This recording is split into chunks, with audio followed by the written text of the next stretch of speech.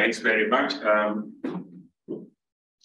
I guess this is quite a wide topic, decolonizing global health. But can I just maybe start by asking, how many philosophers do we have in this room? Okay, good. So, okay, that's fine. Because sometimes, I mean, when I listen to presentations, especially in the sciences, I struggle to follow all the concepts, and I say, well, I should have learned more Greek just to be able to follow. But this presentation is going to be a little bit sort of like high-level philosophical concepts. So let's see whether we can get through it quickly, and then if there are questions, we can take a look at them. Is this the way to go? Okay. So I start off by saying decolonization is now becoming a buzzword. Everywhere, I mean, in academia, especially in the high-income countries, there are many networks of people trying to decolonize. So decolonization is becoming one of the in words. From time to time in academia, some words become very fashionable and they become almost like a movement. And I think this is the moment of decolonization. But then decolonization, in my opinion, is a bit of a mongrel concept. And I borrowed the mongrel concept from philosophy of mind, where we talk about mongrel concepts as something that brings together a series of experiences, and there isn't one single one that is actually the essence, or, I mean, that is like the purebred concept of decolonization. Because people experience colonization in different ways, in different places, and from different positions. But then, if we're going to talk about decolonization, at least there must be something wrong with colonization in order to decolonize. Right? There must be something wrong with it. So let's see, I mean, what is the specific moral wrong of colonization? What is wrong with colonization anyway? Why should we decolonize? Any answers? It wasn't co-produced. It wasn't co-produced. Well, what if we say some of the indigenous people actually participated in colonizing their own people? That's co-production. Sorry, I'm being philosophically provocative. Sorry. Yeah. What about autonomy? Autonomy. Yeah. Autonomous, right? Giving laws to yourself. So that's what was taken away by colonization. Well, that's possible. But it's taking away autonomy. Does it happen only in colonization? Through colonization. So would we call that a specific evil of colonization?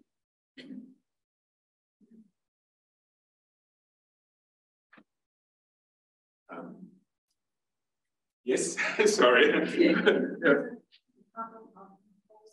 Somebody else's norms and standards on group. Imposing somebody else's standards, and yeah, that's true. I mean, all the things that have been said, just to be brief, they're all right. But that's why it's a mongrel concept, because there are so many. I mean, the mongrels are they're breeds that bring in different species, right? So all these things are there. You can have the extraction of natural resources, imposing forms of government, racism, all these things are within this mix of colonization. But there is a specific moral wrong which we need to identify in order to be able to decolonize. So let me ask the second question. Is it possible to have a good colonization or a good colonizer? Very nice guy. Imagine my English as a colonizer. Sorry, man.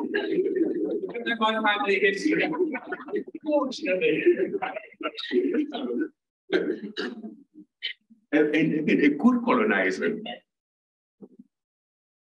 I don't think there's good colonization, but I think that the colonization process may bring in some improvements in the settings that are necessary. So, for example, maybe set up a health system for colonies, which ends up being health system. Okay, so yeah, I mean, there can be activities that improve people's well-being, but colonization in itself cannot be a good thing, right? I think, I mean, so what I'm going to try to do is to see whether we can talk about what I consider to be the specific moral wrong with colonization. Colonization subtracts. It's the act of subtraction of the self-determining agency of communities and peoples. Even if we go back to the Roman times, the colonus of the Romans was basically an idea of sending Roman citizens to occupy territories outside Rome and transform those territories into areas that serve the interests of Rome. So in doing so, what you do is that you actually subtract the agency of a people to self-determine the political agency of self-determination. But it's not only the subtraction. If it were the subtraction, that would be one step. But along with the subtraction comes a substitution. And the substitution becomes a way of creating structures that ensure that the agency of those people becomes an agency that serves the interests of the colonizer. Therefore, you create a structure, a system. And you have a center and a periphery. And the periphery is always, to some extent, working towards the interests of the center. And that is how you build a system that is, today we call it coloniality, which doesn't really need the former colonizers, but it only needs centers and peripheries. And those centers, which were London, Paris, today can be Abuja, Nairobi, Accra, Lagos. And it's coloniality that is continuing. Now, these structures operate along three lines. One is epistemicide, which is the intentional misrecognition of certain forms of knowledge. And therefore, only certain centers and certain types of knowledge are legitimate. I'll give you an example. 2 weeks ago, we were in Lisbon with the national ethics committees of 90 different countries meeting under the UNESCO. So we decided to have a regional meeting. I called all the African national ethics committees that works with the standards boards and the FDAs. And we sat down and I asked them a question. I said, gentlemen, when a traditional medicine is brought to you to test, what is the first test that you do? They all responded, a toxicology test. And I said, okay, let's stop and take one step back. Is medicine poison? Why do you start with the toxicology test? That is already a way of othering that form of knowledge. Because you're already starting with the assumption that this is impure, and therefore the first thing you have to test for is if it is poisonous. Why don't you test for what it can do first? These are forms of epistemicide.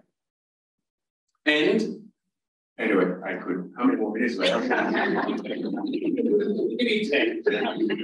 I just want to make sure that, so, and then of course, along with the epistemicide, and centers like the University of Oxford are also centers that promote this form of epistemicide. Because, like I said this once in a conference, my philosophy students in Ghana know more about English and European philosophers than philosophers in Oxford know about African philosophers. But that's systemic.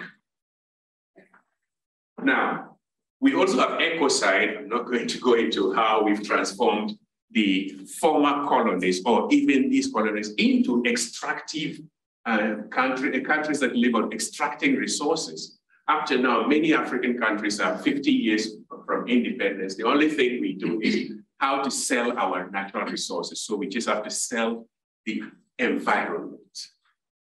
And that's how we believe we can develop, because that's the model. We can talk about genocide linked with race, and even the whole history of racism. I mean, racism is actually invented to justify the system historically. So this now leads to these systems of coloniality. But since I wasn't asked to talk about decolonization in abstract, but about decolonization and global health. Now let's just take this definition that is often used, one of the most cited definitions of global health from Copland, which says that it is an area of study, research, and practice that places priority on improving health and achieving equity in health for all people worldwide. You see, this is a beautiful ideal. The problem is, how are we going to go about it? On which structures are we going to rely to achieve this equity for everybody? If we rely on the existing structures, then we are actually reinforcing colonization or coloniality. And that is why, in the process of actually trying to achieve the goals of global health, we need to decolonize. Otherwise, global health can't actually become a vehicle to consolidate these structures that exist. And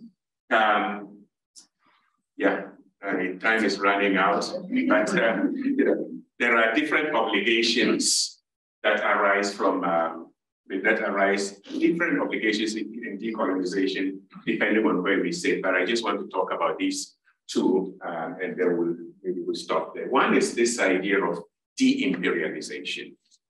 De-imperialization simply means that, and this is the onus that is on the former colonizers.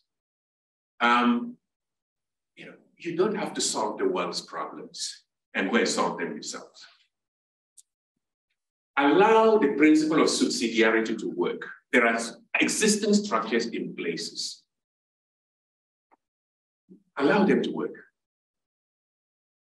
And this is what calls for forms of abolitionism. Abolitionism is to stop doing what you've always done. I could give many examples, but I'm going to leave it at that for now. Then we have the epistemic and practical pluriversality. Pluriversality is borrowed from the Zapatista movement in Chiapas. Un mundo donde quepan muchos mundos. A world in which many worlds can fit together. One of the problems of colonization is universalization. So it's just one way, but it's possible to have pluriversalization. However, pluriversalization means we have to learn how to live in a world of reasoned disagreements. Reasoned disagreements mean we do not have to agree conceptually on everything, but we can agree on shared goals and work towards these shared goals. I think I've used my time, so I'll just stop here. There is a decolonization network, even within the Department of, the National Department of Medicine, led by Sasi. We just heard Sasi speak, and some of us are part of it, and some colleagues in Australia, Kenya, and other parts. And if you want to read more about it, there's some stuff that we've written. And then, of course, there are the classes that go back to Fanon, Nkrumah, Walter Rodney, that can really, if you're really interested in this literature. Thank you.